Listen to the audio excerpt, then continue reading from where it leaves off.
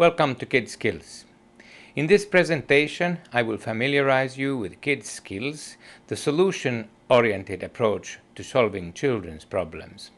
Kids Skills has been developed by myself and my colleague Tapani Ahola in close collaboration with Tuija Terävä and Sirpa Birn, who work at Keula Daycare Center in Helsinki, teaching a group of children with special needs. Let's start our journey by asking Tuija and Sirpa how Kids Skills has influenced their work with children. The question is posed to them by Andrew Duggan, a child therapist who uses and teaches Kids Skills in England. Since you started using this Kids Skills approach here at Keula, how have you found it? Wonderful. In what ways? Wonderful. In what way? It has been so we are happy. We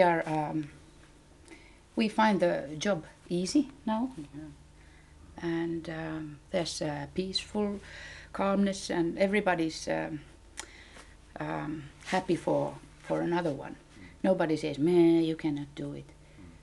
Everybody says, "Oh, that's fine."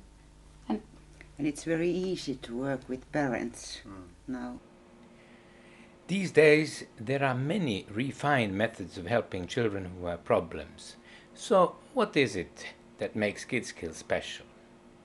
We will let Tapani answer this question. I will translate for him. Okay, Tapani. Yeah. Hi. There are a number of ways of helping children solve their problems. What would you say is unique about the Kids Skills approach? Ennen kaikkea se on yhteistyöhakuinen. Me ollaan oikeastaan 30 vuotta. What I think is unique about Kids Skills is that it succeeds in building a cooperative relationship with all those people who are involved in helping the child who has problems. Very often when adults discuss children's problems, they end up arguing about whose fault the problem is. That does not help the child to solve the problem. Kids Skills avoids blaming by talking about skills rather than problems.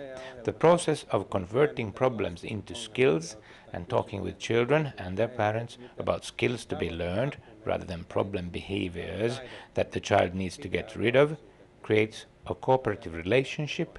In my view, what is unique about Kids Skills is that when you use this approach, people automatically begin to cooperate and support one another.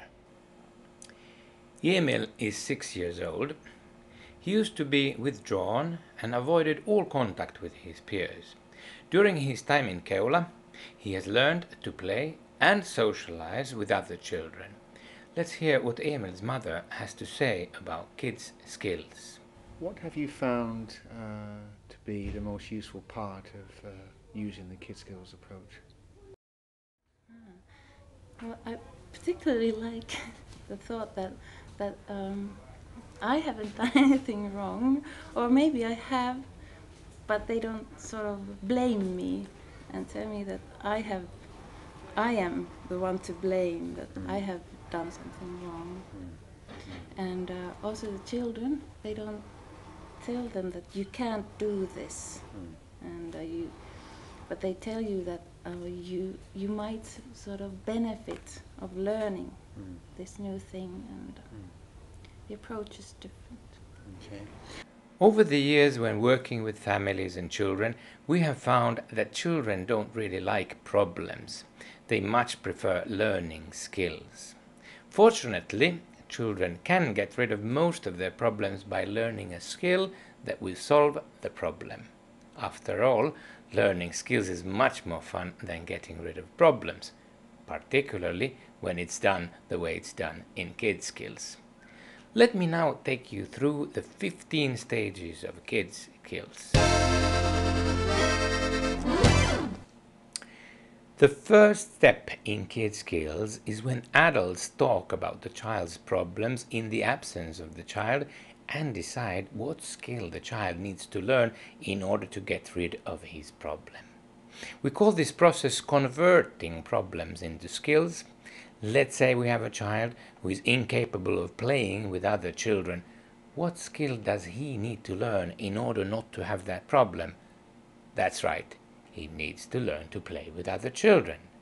Another child wakes up every night and crawls into her parents' bed. what is the skill she needs to learn in order not to have that problem? Yes, she needs to learn to sleep in her own bed all night. Converting problems into skills is, however, not always that easy, but with a little practice you soon find that almost any problem can be seen as a signal that the child needs to learn or to become better at a specific skill. When adults have come to an agreement about what skill the child should learn, you approach the child and tell him what skill he is expected to learn. Fortunately, unlike teenagers, smaller children usually readily accept being told that they need to learn something. In the following clip, you will see Andrew talking with Tom and his parents. Tom's problem is that he has the bad habit of lying or telling stories, or porcupines, as he himself calls his problem. Let's see Andrew agreeing with Tom what skill he should learn.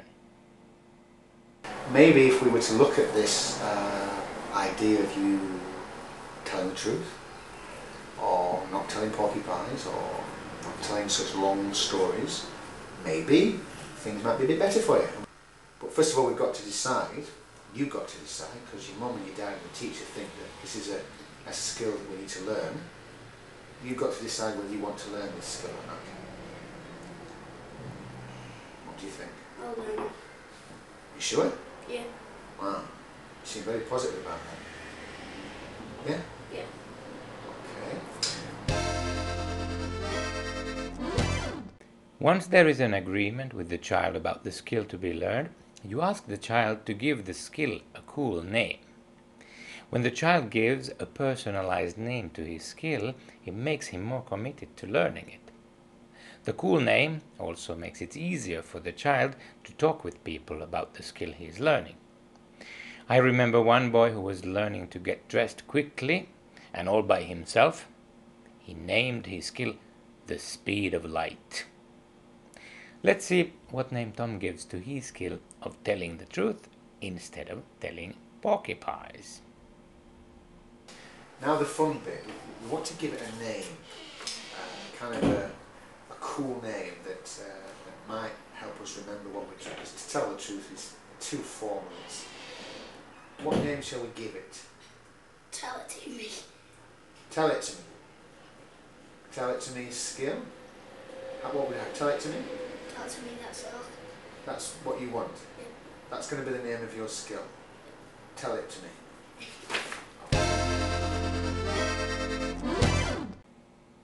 In order for children to want to learn a skill, they need to see that there are advantages or benefits in learning that skill. If you ask a child what benefits there are for him in learning a particular skill, he may not be able to answer you without some assistance from adults. For example, when Andrew asked Tom what advantages he saw in learning to speak the truth, Tom said that he would get a treat, by which he meant that he would be giving sweets. Do you think that if we were to help you learn the skill of not telling so many stories perhaps, or not telling porcupines or whatever, do you think that would be advantageous for you? Maybe. Anyway, what does advantageous mean? It means if you stop telling the stories or stop lying, what's in it for you? What benefits are there? Do you understand that word? Benefits mean I get a treat. Yeah, perhaps, yeah, that's right. What do you get out of it? What do you get out of it? For telling the truth. Yeah, Maybe treat like sweets. yeah. As the question of benefits was discussed further, Tom gradually began to realize that there were in fact many more benefits, and not only for himself, but also for other people, of him learning to tell the truth.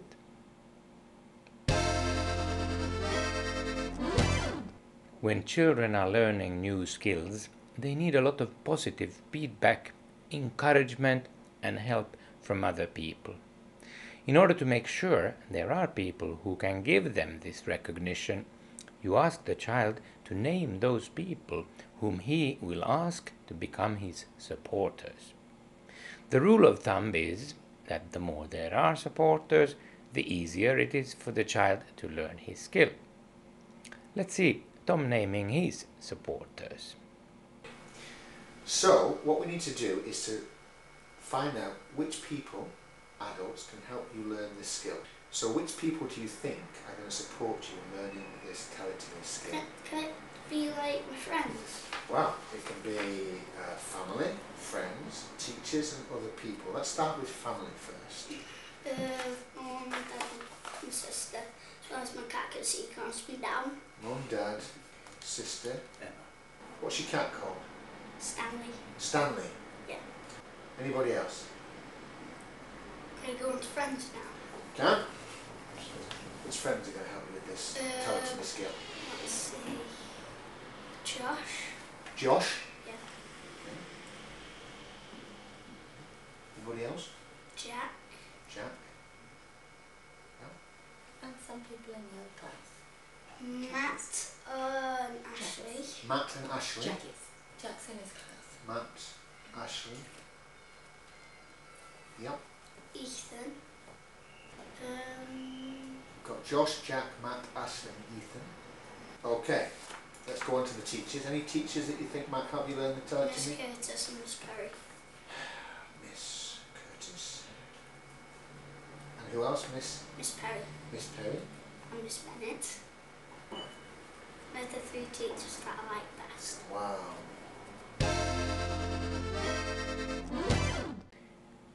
In addition to supporters, you ask the child to choose an animal, a power animal that will help and encourage him as he is learning his skill.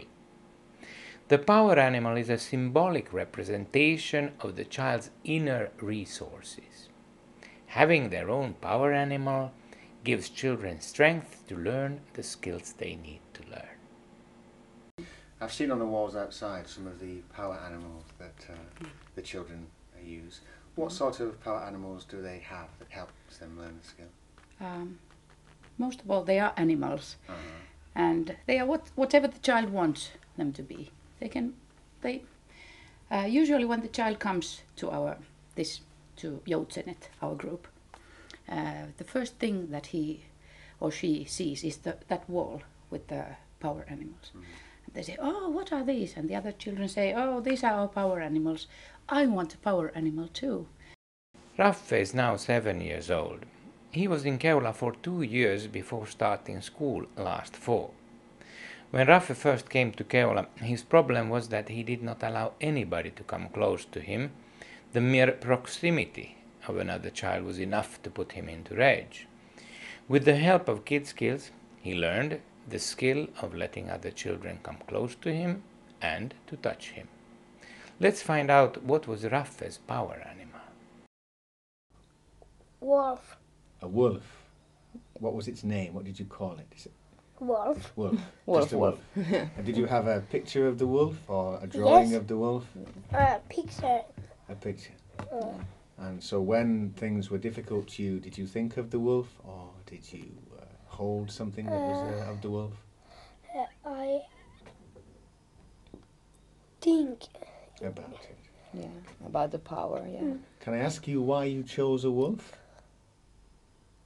Why did you choose that as your power animal?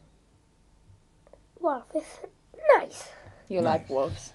They're strong, aren't they? Yeah, and wild. And wild. A bit like you, huh? That's a good choice. Yeah. When the child has learned his skill, you want to reward him in some way.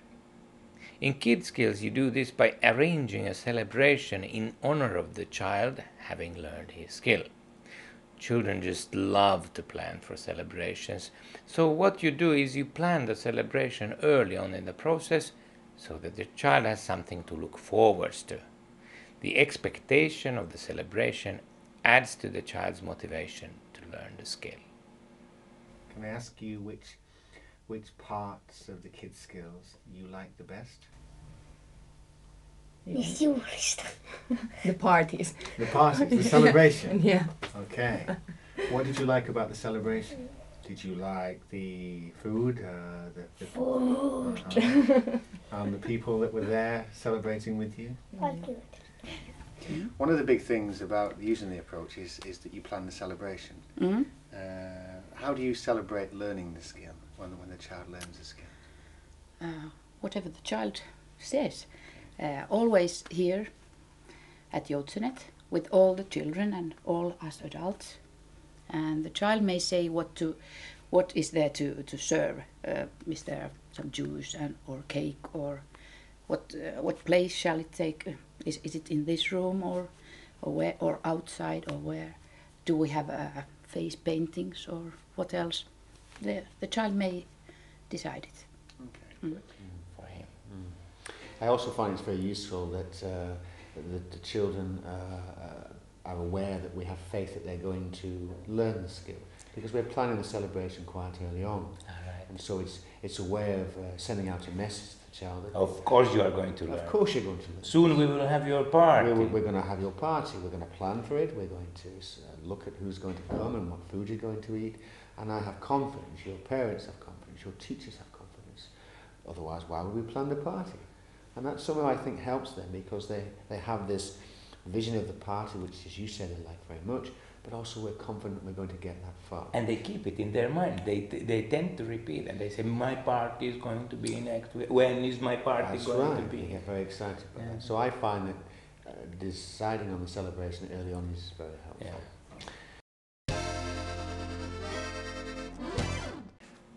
In order for children to be motivated to learn a skill, it is not enough that they see that there are many benefits that will come from the fact that they learn the skill. In addition, the child needs to have faith that he will be able to learn the skill. Most of the time, children, of course, have faith in their abilities to learn almost anything. But sometimes, particularly if they have tried many times and failed, they may have lost their faith in being able to learn. In order to make sure the child has faith in his ability to learn the skill, you invite the child to participate in a discussion where various people say why they are convinced that the child will be able to learn the skill. When the child hears what it is that makes his supporters convinced that he will learn, he too tends to become convinced that learning the skill is actually possible for him. In situations like that, I get the supporters to point out what other things has a child already learned. That's wonderful. What other skills have they done? It could be riding a bike, it could be playing chess or playing on a PlayStation. All children have already learned many skills and many things. Puts them in the right mood. How did you do that? Yeah. And another thing is to point out that they have already learned a bit. Quite a few times they succeeded with this. It's not totally new. They are already on the road, on the way. Now that the child is motivated to learn his skill, it is time to start practicing. In order to get an idea of how the child can practice, you talk with the child about how he will behave differently in this situation or that situation when he has learned the skill. You then ask him to show or demonstrate to you how mastering his skill will look like in practice.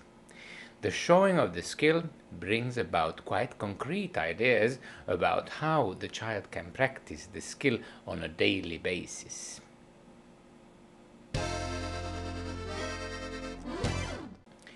In KidSkills, learning skills is a public affair. All the child's supporters, as well as his peers, know what skill the child is learning. Only by making people aware of what skill the child is learning, we can bring together people who can support and encourage the child to learn the skill. In Keola, there is a bulletin board that shows what skill each child is currently learning. Another practical way of going public is to have the child show his workbook around and to tell people about his project.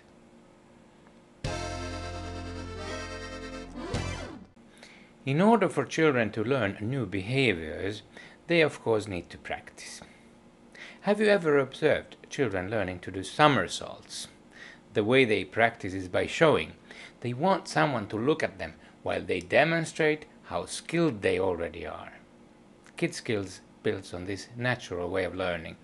The child is asked to show others on a daily basis how good he is, while others generously show their admiration. Mikä vauhti? Katsokaa. Ennen voi Ben Furman. How do you help the children practice the skill?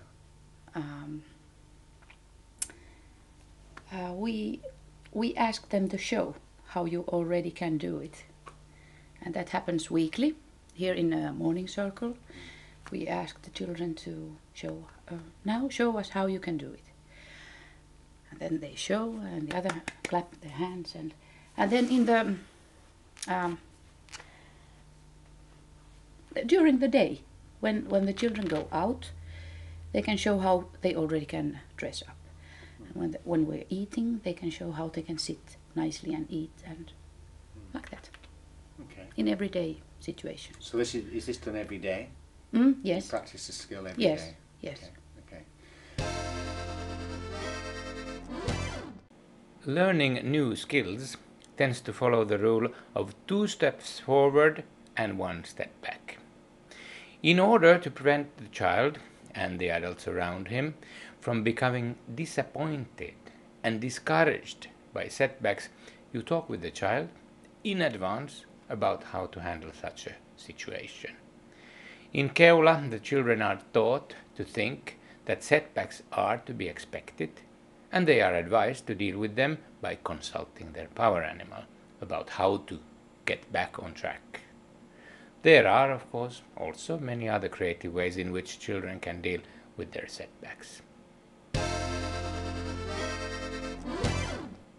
When the child has learned his skill, it is time to arrange the celebration. This event is not just a reward for the child, but also the opportunity for the child to thank all those people, including other children, who have helped him to learn his skill. There is almost something magical about a child thanking others for having learned a skill.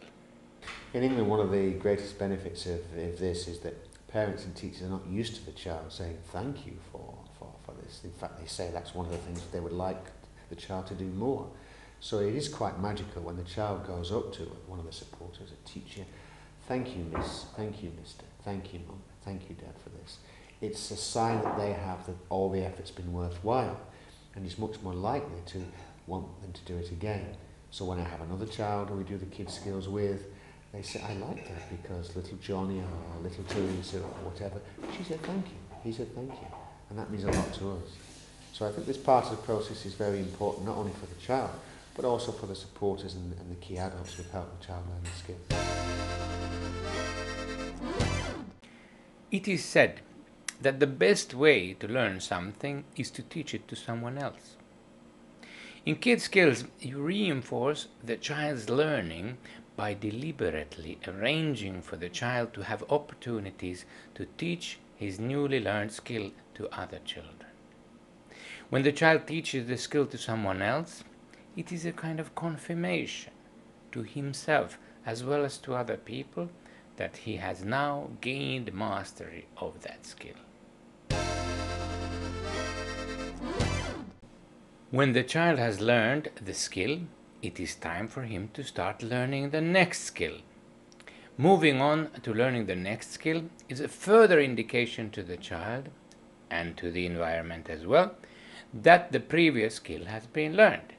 Fortunately for all children, there are always new skills to learn or to become better at. Now let's repeat the steps of kids' skills. Here's how it goes. First, you convert the child's problems into skills the child needs to learn. Then you talk with the child and agree with him what skill he will learn. You ask the child to give his skill a cool name, and you discuss the benefits of learning the skill with the child. The child then invites a number of people to become his supporters and chooses himself a power animal that will help him in learning the skill. Before the child starts learning the skill, you plan with the child how to celebrate when he has learned the skill. You increase his faith in learning the skill by inviting people to tell him what it is that makes them convinced that he will be able to learn it. When you have asked the child to show you how he will behave when he has learned his skill, it is time to go public and to tell people about the skill the child is learning so he can get lots of support and encouragement from other people. The way the child actually practices the skill is that he shows or demonstrates to people on a daily basis how good he already is. In order for the child not to be discouraged by eventual setbacks, the child is coached to prepare for such instances. When it is considered that the child has learned the skill, it is time for adults to arrange the celebration and for the child to thank all those people, including other children, who have helped him to learn his skill. Finally, the child's learning is reinforced by offering the child opportunities to teach the skill to other children and by inviting the child to start learning another skill. I hope I was able to give you a good idea of what Kid Skills is all about, and perhaps even succeeded in inspiring you to try this approach with your own children or the children you work with.